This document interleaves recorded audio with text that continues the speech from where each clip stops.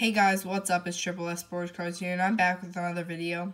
So today's video is just going to be really quick. It's pretty specific to people in the Chicago area. So if you don't really live in the Chicago area or you don't really graph any basketball games, then this video is not really relevant to you.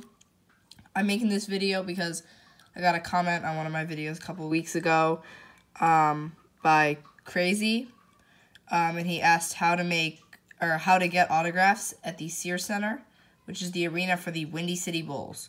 So basically, when you enter the arena, you're going to enter from like somewhere on this side.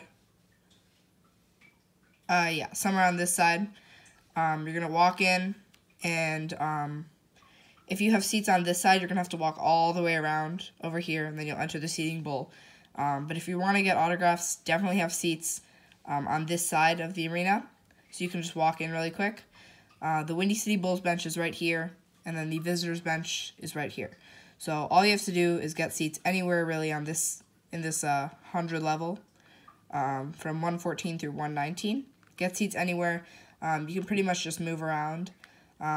Pre-game, you're going to want to stand between 118 and 119. You can walk right down to the barrier between the floor and the stands if you want to get visitors' autographs. And as they exit the court, they should sign for you. If you want to get Windy City Bulls autographs, just come between 114 and 115 before the game, and they should sign for you as well. Post-game, it's going to be tough to get Windy City Bulls autographs as they exit the court.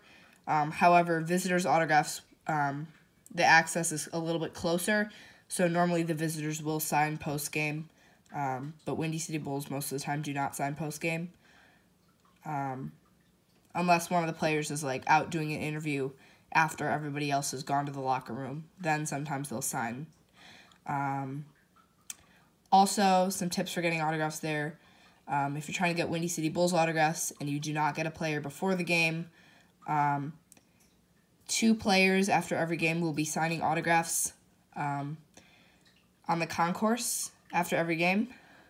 So, if you come out of this side of the seating bowl, and you go up and around, back here on the concourse, there'll be signs and everything.